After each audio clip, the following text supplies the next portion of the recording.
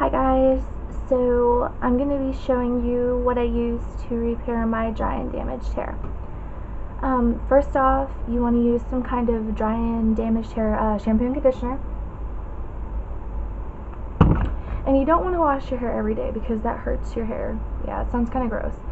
But you can always use dry shampoo to refresh your hair and make it smell better so it doesn't look like oily or greasy because that's nasty.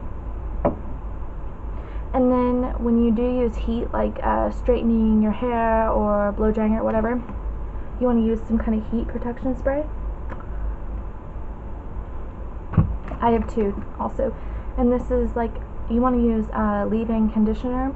And this is both. This is a heat protectant and a leave-in conditioner. It's by Silk Elements. And another leave-in conditioner.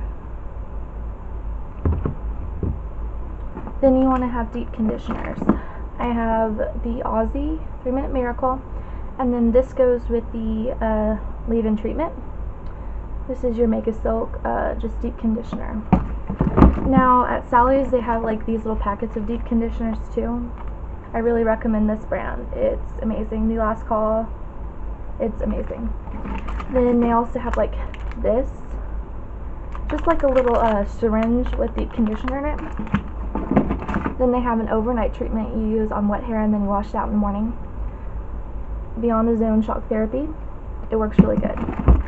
So then after that, like doing all that, you want to, use hot oil treatments. Let me find it. Okay, so I have this one from a dollar store, which it works really good. I have this one, which is VO5. And then two from Sally's Beauty Supply. Then you also just like want to have like silk drops to help your hair. I have the Ion kind, and then I have, this is amazing, BioSilk. It's expensive, so I only have this little small one, like there's nothing like left. So, and then all in all, you do want to take vitamins. I got these for $1, so like that's freaking awesome. That's like stuff I use to help repair my dry and damaged hair. So I hope this helped you, gave you some ideas. See ya, bye guys.